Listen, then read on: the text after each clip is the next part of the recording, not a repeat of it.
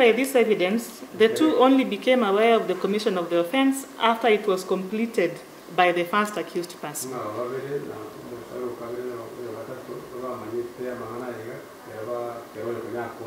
Section 20, subsection 1c, on the other hand, provides that every person who aids or abets another in committing the offense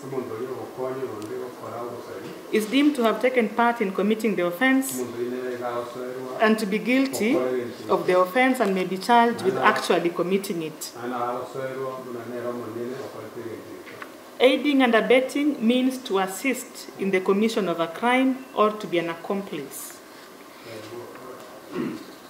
The Court of Appeal in John Ouma, Awino and another versus Republic held that the elements of the offense have been variously expressed but encompass proof that the person knew that his acts would assist the commission of the crime by the perpetrator. So we will take 2 weeks so that a victim impact statement, a social inquiry report, together with a pre-sentencing report to be filed.